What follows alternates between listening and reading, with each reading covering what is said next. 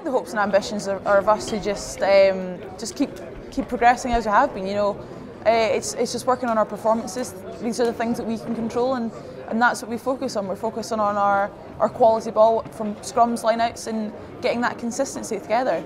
We saw glimpses of it last year and during the autumn as well, that we actually are a very good side, and we're a side to be contended with. And it's just making that consistency again, making that an 80-minute performance. You know, the fact that all 15 games now are going to be televised, whether on TV or live stream, is fantastic. And being able to be those role models for the younger athletes is great. And if that means them trying out rugby, then that's our job done. You know, if it just means one girl, then you know you've done a good job there. But yeah, we need to capitalise on these moments and get those girls in and keep them in. That's the main thing.